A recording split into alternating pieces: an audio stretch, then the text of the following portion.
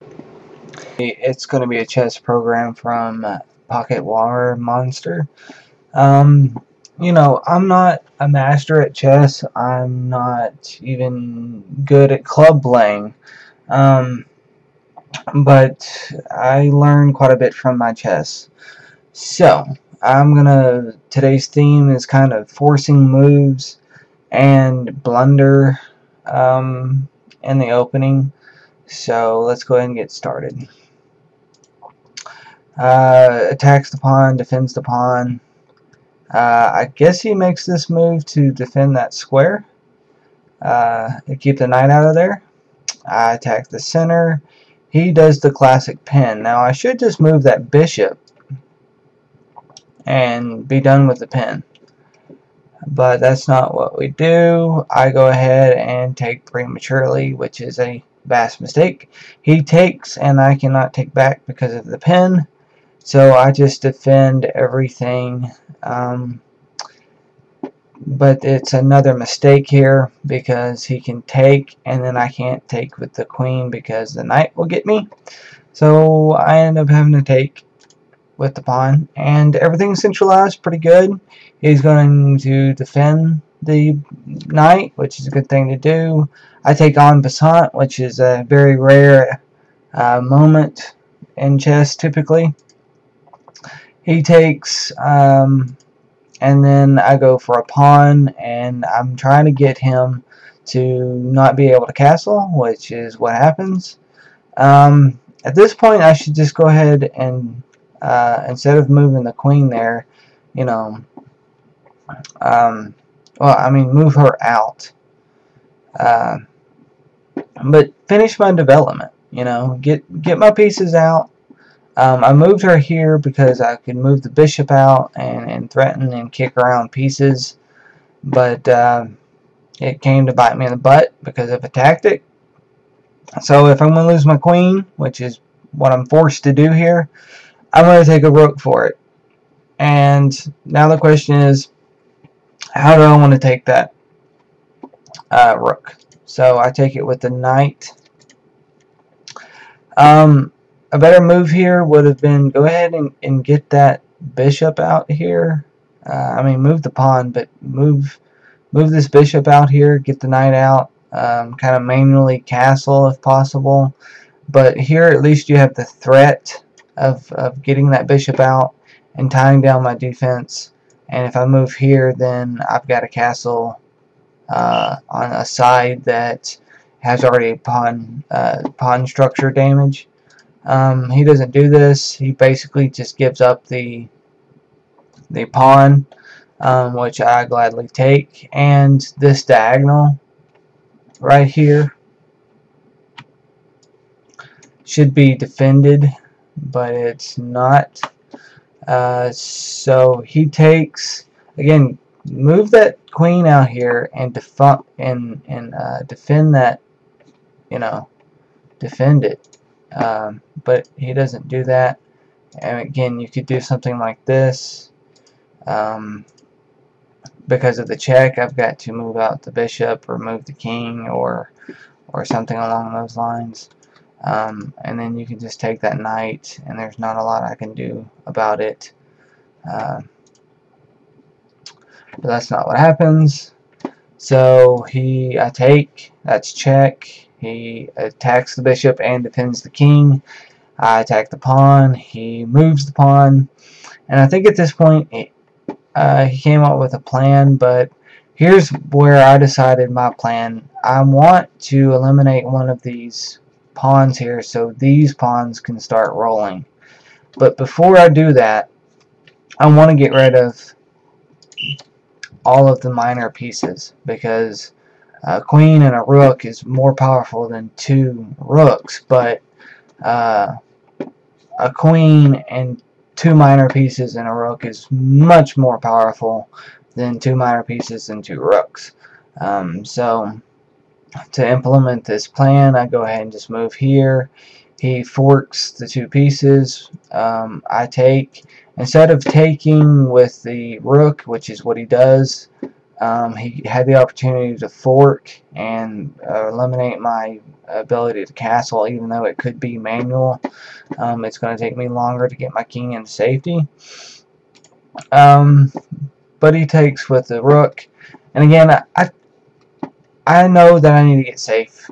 My king has got to get safe here, so I get my king safe, and he takes here, I take there. A better move than doing what his next move is, he moves his queen. I move here, he moves his queen, but a better move would have been to go ahead and just move the rook down. You know, it's going to be hard for me to defend that position. He's got plans of getting these pawns rolling, get this bishop out. I mean, just get in here, and not to mention he's defending these pawns. But he moves here, so the best thing to do is go ahead and get this bishop out, challenge this rook, trade off a pair. My two rooks here are much more active than your rook and queen at the moment. Go ahead and take the opportunity. Again, this idea here is to get these minor pieces off the board. He takes with the rook, but a better choice is to take with the queen. And with the king, yeah, I can kind of push your king around, but you can defend. You know, just defend the situation. You know, I'm gonna have to come down here and defend them laterally this way. You know, move this, move that, and get everything defended. This queen can just scoop it up, though, so it's going to be a very hard position for me to defend. But he gives me opportunity, so he takes with that rook, and I can just push his king around and get into a better position, improve my pieces. Check. At this point, when he moves here, my plan is to, you know, move this rook over, take this pawn. I'm pretty sure his plan is to advance this pawn and checkmate here. But I've got time. I can go here, take this, come down here, defend this rank, attack that pawn. So this is what happens. I go ahead and go for it. He moves a pawn here, this pawn here. But a better move would have been to go ahead and defend up these pawns here. Again, they're a liability. Your king's out in the open. It would have gone possibly something like this.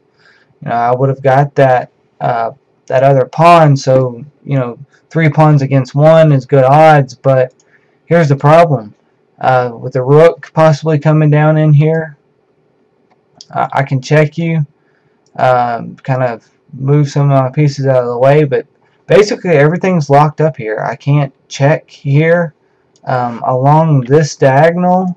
I can't attack this pawn, so something like this can't happen. You know, my pieces are not coordinated, and the king is defending some key squares, so, you know, just, you know, march the king down with that pawn, keep the queen defending, and it's hard for me to defend everything. So again, I get to check.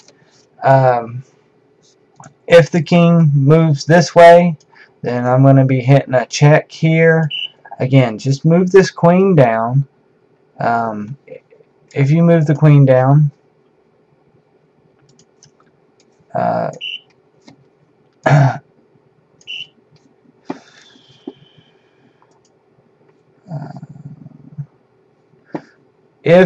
by the way, if this king would have taken that pawn, that bishop back here, you wouldn't have these series of checks here. But you know, now you're in check. You've got to move. So you move. If you go that way, you know, these pawns and this rook is going to basically hem you in. You can defend with the queen, but she's basically out of the way here. So I check. He moves that way, check, and that is to keep him on this side of the board, which is going to be very vital later on in the game. So check, forcing moves. He, you know, throws a pawn in the way. That's fine because I'm going to defend this square because I know this is going to advance. But even here, something's inkling at me, and I sense some tactics with the queen here and the king there. You always want to keep your queen in front of the, you know, your queen needs to be over here somewhere to defend your king. So he continues with his plan, checkmate threat, check, forcing move, foiling his plans, and because of this rank, he can't retreat. So I'm going to force his king in the way, and now you're down. Now it's a winning position for me. I just have to prove it. He moves here. My basic plan is to move here, trapping the king into a box.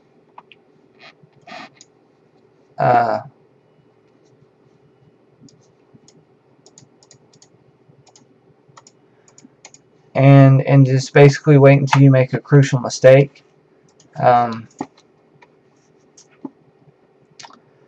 So there is an opportunity here to make the game much smaller here instead of doing this whole take this pawn and, you know, move this here to keep the king hemmed in, and take this pawn and checkmate this way, you know. So let's make some BS moves, perhaps.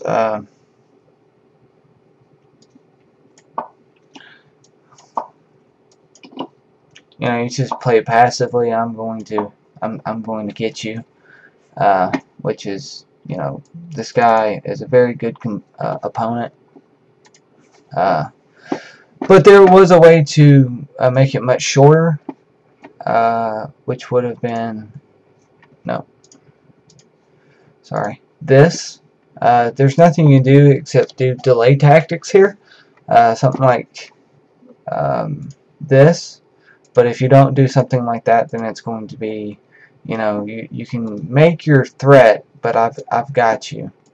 That's mate. So the only thing you can do here is a delay tactic, which is basically, you know, throw in a check, and then I can take back with the king and still defend those 3 squares, and you can make your threat. But guess what? I'm gonna get you with a mate. So that's what happens.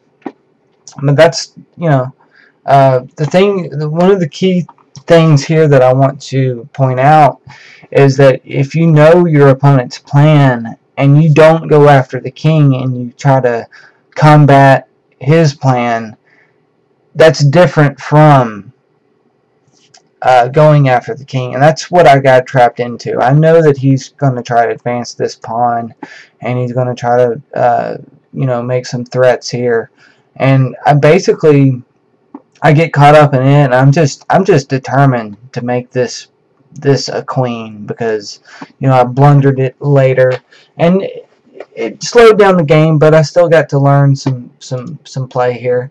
So his plan is to make, you know, get this rook over here, pin this down,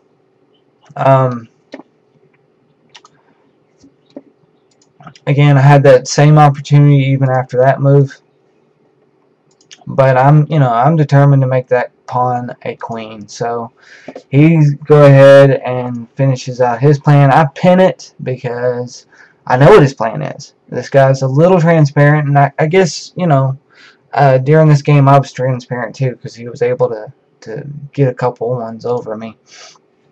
He defends it. I just go ahead and put the pressure on. He gets the king out of the pen, and now you got to deal with that pawn. Well, this is a pretty good forcing move. Take here. I still can't promote. So if you take, then I'm just going to promote. So that's not going to do us any good. So he makes his checkmate threat. My basic, only thing I can do is try to eventually is to check him, or move the king over to defend this square, because I know that if he moves down here, then I've got to throw down a rook. But it's not his turn, so I go ahead, and if I take that pawn, it's over for me, because that's going to be check. I got to throw this down, and that's mate. So I can't do that. So instead, I just check him. Again, a forcing move. It's always the wrong opportunity for him. He's got to move. I go ahead and see his mate threat, or possibilities of a mate threat, so I defend the two squares. And again, if he moves down, which is what he does, I can go ahead and throw down. He's always one step behind, which is good for me, but it's always, for your play and in chess, it's always good to see it and be one step ahead. He checks. I just take it, because again, if you take, I'm promoting to queen. I mean, if you take, I'm gonna promote. So he can't afford that. He moves back, and my new plan is just to take my time and move up here. That way his rook's got to move at that point. So I just go ahead and do that. He moves here, and I understand that he's got to advance something here. He's got to get something going. But this pawn is irking him. So he goes on, and I just kick him back. I mean, and now you've got to get off the rank or lose it. So he just goes for delay tactics. Check, move out of the way. I know eventually he's going to run out of checks. So I go ahead and promote. After I lose this pawn, I promote, he checks, I move out of the way, and at this point, he knows that he's doomed. So he moves one, and this is where he resigns, but the gameplay would continue something like this. I mean, the same theme, just the old-fashioned checkmate. But, yeah, hopefully you enjoyed this. Again, if the turn order had been any different, if he had seen the opportunities and been one step ahead, he would have definitely beat me in this game.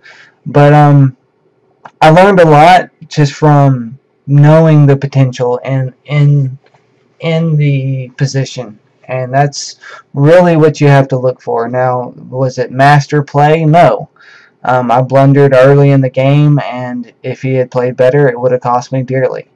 Hopefully you found this video interesting. Please subscribe and like, and until next time, don't knock the board over.